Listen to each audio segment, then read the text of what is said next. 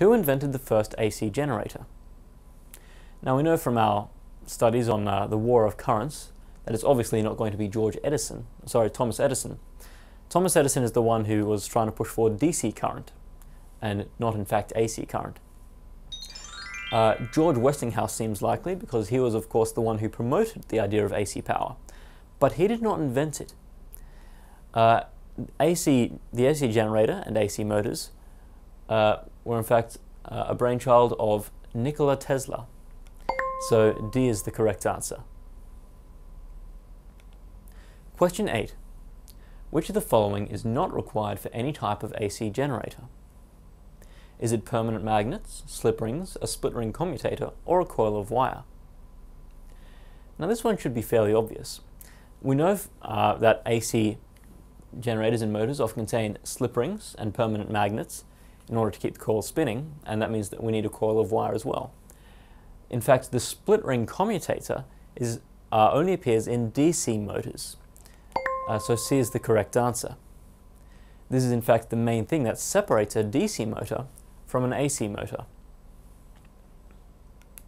Question 9. The torque on a coil in a motor is either greatest when the plane of the coil is parallel to the magnetic field, greatest when the plane of the coil is perpendicular to the magnetic field, constant at all times, or not large enough to affect the operation of the motor. Right away we can see that D is wrong because the torque is what causes the motor to turn. If the torque didn't affect the motor, then it wouldn't be a motor. So let's try and figure this out. If we have a coil in a magnetic field, it needs to turn, right? Now, the force will always be straight up or straight down, depending on which way the current is flowing. If the coil is horizontal like this, then this will obviously tend to turn the coil. If, on the other hand, it's already standing up vertically and looks more like this,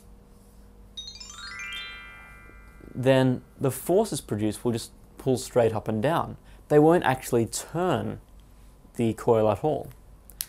It means that when the plane of the coil is perpendicular to the magnetic field, we in fact get no torque. So you can see from that we're going to get maximum torque during A, when the coil is parallel to the magnetic field.